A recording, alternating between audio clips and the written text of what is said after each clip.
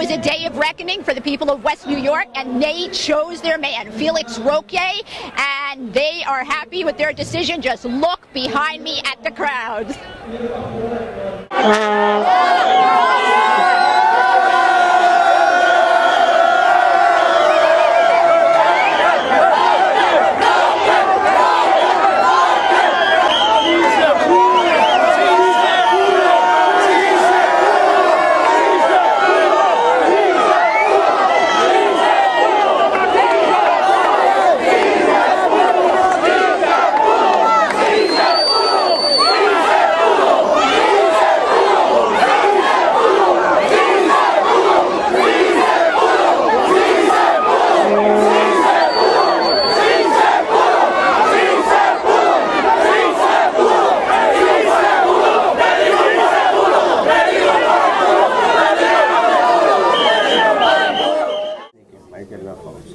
It could be either way.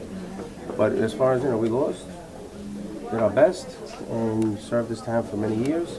Very proud of my accomplishments. Very proud to have served with Sal and the rest of the commissioners.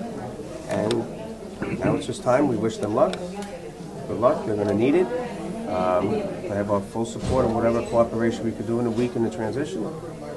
And from there on, hope it's a new chapter in my life, and I look forward to moving on. Do you know if it's the whole slate or just... Well, right now, there's a possibility that Sal might win, when Marcus would lose. That's what it looks like. But you're talking 4 votes, so you don't know what provisionals, you don't know all that. That's how close it is. It could go either way. But Roque ticket 1. They have the majority. They'll probably have all 5, most likely. And, it is what the people wanted. We'll live by it and move on. It's life. That's how... sometimes you win and sometimes you lose. We lost. Okay? But thank you very much. Thank you. So how do you feel about it? Great. A lot of work, and the results were what we were expecting. And now, West New York is going to get a taste of a better West New York. The town is going to get another opportunity. So I'm very happy. What was the margin of victory that you... I would say between the doctor and the mayor, around 700 votes. Yeah, between them two. Between the other candidates, around 200 votes difference. And it's all official? We're just waiting for the provisional votes. But, they will not make a difference at this point.